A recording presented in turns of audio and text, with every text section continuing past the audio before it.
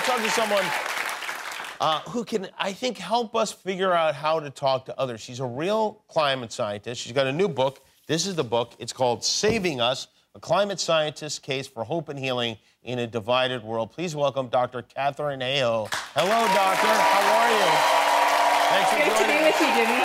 Very good to have you. You know, I asked you here tonight because I think you've got you captured the essence of what we have to do, because this really is a choice that we will make as a race, as a human race. And well, unfortunately, we need everybody to be on board to get on the right path, correct?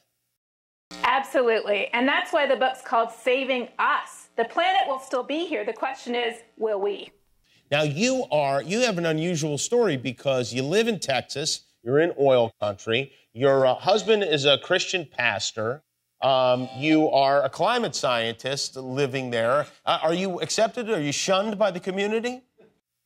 I get my share of hate mail, no more than once or twice a day. Okay. And are you there because you are a fish out of water in that area? Is that part of why you're there? How did you wind up there? It turns out that this is the best place to be a climate scientist. Who knew? Huh. We went here because the university wanted my husband, and I was the tag-along. But I'm living in oil country where people question the science, but where they're more vulnerable to impacts than almost anywhere else. Right.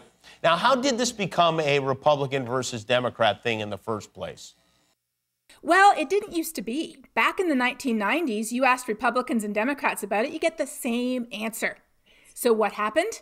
What happened is people realized, uh-oh, if we fix it, that means no more coal, no more oil, and no more natural gas.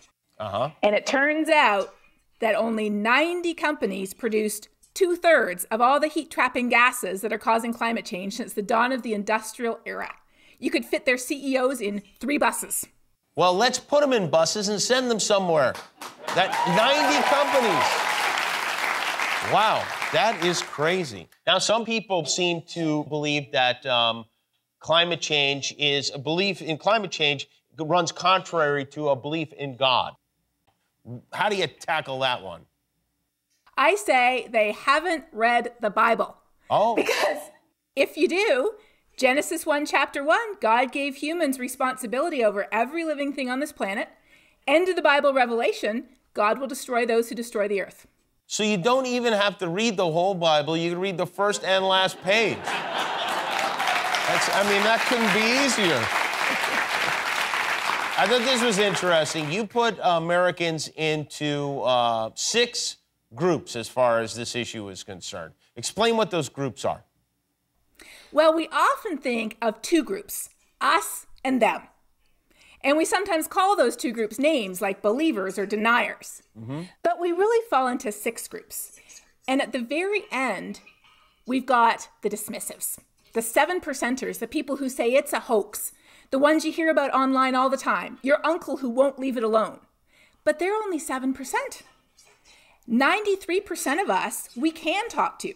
People who are doubtful, people who are disengaged. They've been living under a rock the last 20 years, don't know where that rock is, would like to know myself sometimes. Then we've got cautious, and then concerned and alarmed. And you know, more than half of us are concerned or alarmed.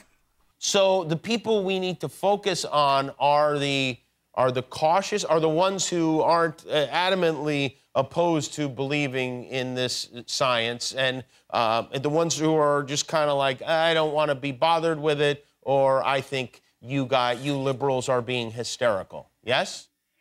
Yeah. And say, well, do you call an army general hysterical? No, and he says we got to get on clean energy.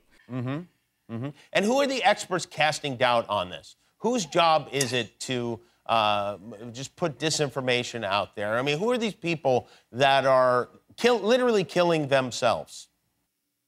Well, they are. And it begins with the fossil fuel companies. Some of the richest companies in the world have invested in disinformation organizations. They've invested in fake experts. They've invested in politicians. They've invested in people to basically deceive us and tell us that 200 years of science somehow isn't true.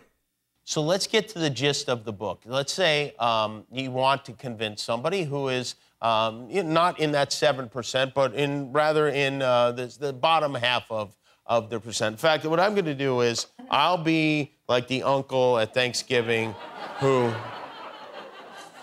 doesn't believe in any of this stuff, who thinks it's a bunch of liberal garbage and says the climate is the climate and the Earth has been going through these cycles for thousands of years and there's nothing we can do about it. What do you say to that person?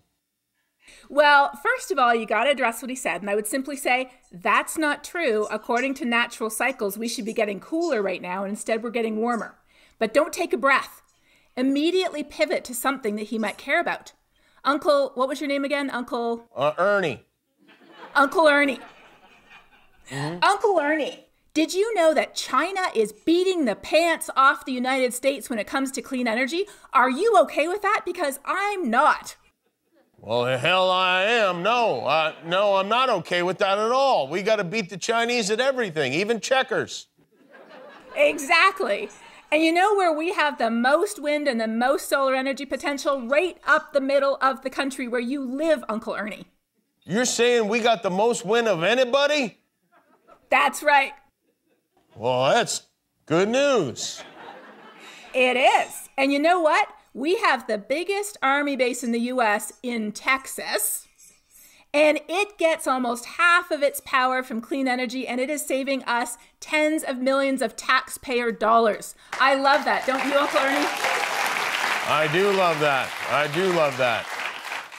Now, what are we going to do about the Mexicans? Give them jobs putting up those wind turbines and solar panels. Uncle Ernie is very, very difficult. I better take off the hat. So what's something that we can do, Doctor, like tomorrow, to what we can do personally to make a difference and to help set us on the right track?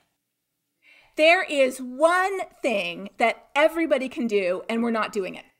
What is that? Talk about it. Only 14% of us are actually talking about it. And if you don't talk, why would you care? And if you don't care, why would you ever do anything about it? So have a conversation. Say, you wouldn't believe it. I was listening to Jimmy last night. He said this, and he had these climate scientists on who said that we're effed, but we're not quite effed. We got some time, and we got to fix this thing. We can't let China beat us either. So even though our breath creates carbon dioxide, we should talk about it amongst each other. And also probably wouldn't hurt to read the book. This is the new book. It's called Saving Us, a Climate Scientist's Case for Hope and Healing in a Divided World. Dr. Katharine Hayhoe. One other question, Dr. Hayhoe. When you hear that Naughty by Nature song, hey ho, do you go, oh, that's me? Yes. Okay, very good. All right. Thank you, Dr. Hayhoe. We'll be back with Julianne Moore. Congratulations on making it to the end of a YouTube video. Why not celebrate by clicking the subscribe button? You earned it.